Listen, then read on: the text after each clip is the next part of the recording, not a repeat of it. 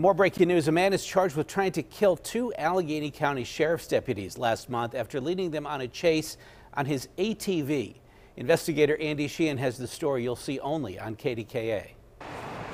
Weeks after this bizarre chase and shootout shook this normally quiet Squirrel Hill neighborhood, police have charged 34-year-old Nicholas Wayne now with a litany of crimes, including attempted homicide, aggravated assault, reckless endangerment, and assault of law enforcement officers.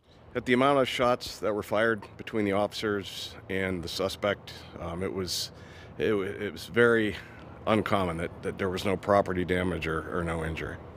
The incident began on the night of March 10th when police say two men on ATVs circled the two sheriff deputies in an unmarked car.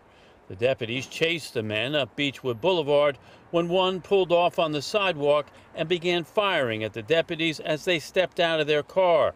A gun battle ensued, though no one involved was injured. We're very thankful, primarily that our deputies weren't hurt, the suspect wasn't hurt, and we were able to bring him into custody without any further incident. Now has a lengthy criminal record stretching back more than a decade. The day after the incident, police picked up now on an outstanding warrant and brought him here to the Allegheny County Jail, where he is awaiting arraignment and will likely stay until he faces trial.